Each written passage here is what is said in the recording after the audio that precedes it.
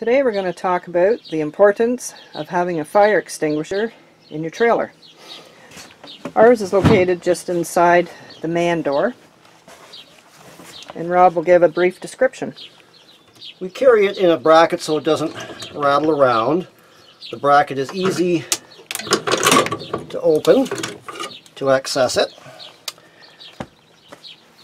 And you just want to check that it's charged. Which means it's in the green. The safety pin is in place so it doesn't discharge accidentally. That the hose is in good condition and not plugged.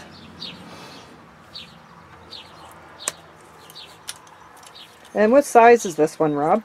This is a 5-pounder and it is a class ABC, so it's suitable for use on wood and paper, oil and fuel fires, and also charge electrical equipment. So it's a good all-around extinguisher to carry in a vehicle. Just secure the bracket.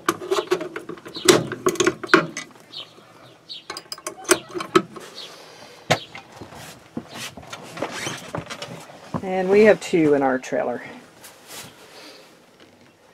Just another little piece of safety equipment that we like to carry with us.